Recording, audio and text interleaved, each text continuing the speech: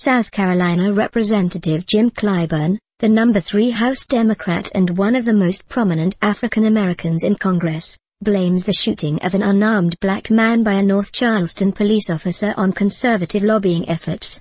Clyburn, who represents and previously lived in North Charleston where the shooting occurred, said that authorities should make an example of police officer Michael Slager, who was charged with murdering Walter Scott after videotape surfaced of the shooting.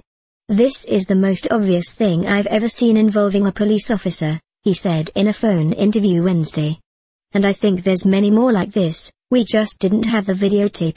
Clyburn said that the relationship broadly between African Americans and law enforcement is very, very bad and blames the American Legislative Exchange Council, a non-profit conservative group that drafts and promotes state legislation, and the billionaire Koch brothers, who have donated to ALEC.